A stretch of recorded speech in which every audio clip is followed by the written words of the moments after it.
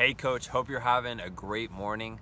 Today I want to talk about the 3 clients you need to avoid in your business. And I'm going to break these down one by one. The first client you want to avoid is the parent who doesn't pay, and they don't pay on time. This is someone who I used to run into all the time. I would go out to the session and Miss Jones wouldn't pay, or that she would pay me a little bit less money than she owed. And that was my fault. That wasn't her fault. That was because I had it set up very old school. Most coaches out there still run their business the same way I'm talking about right now. They'll show up to the park, they expect Miss Jones will pay them at the field or at the court, wherever you're training. And that's a very lopsided way of running your business, because when you run into bad clients, they're not going to pay you, and they're not going to pay on time, and they're going to end up owing you money, which is going to make you not like training their child.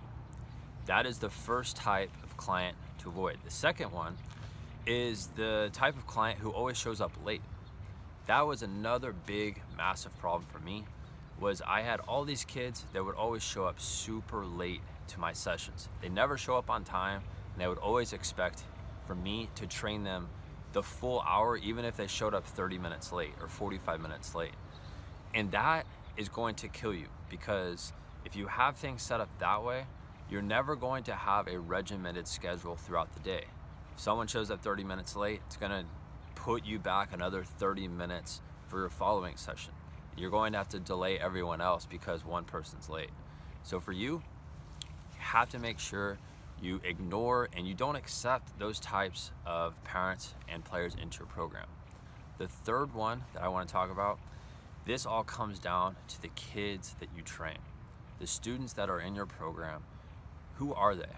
Are they actually wanting to be with you in your program? Do they want to train with you? Or are they just there because mommy and daddy drops them off? Are you babysitting them, or are you training them?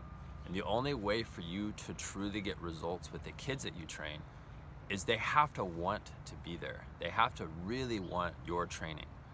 And these are things that you have to make conditions. You have to have your own expectations to attract the right clients in your program. If you don't have that set up, you're going to always have those 3 negative types of clients in your program, because there's not going to be anything that enforces them from joining your program. And this is something that I personally help coaches with. I recently just updated a brand new contract that I have all of my clients sign. The clients, the parents sign it, and the kids sign it. If they don't sign it, they'll never join my program.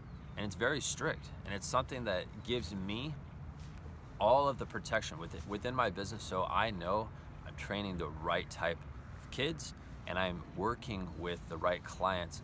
When I'm talking about the parents, I'm not dealing with any of those problems anymore. And if you need help with that, reach out to me. I definitely want to help you. I'll see you in tomorrow's video.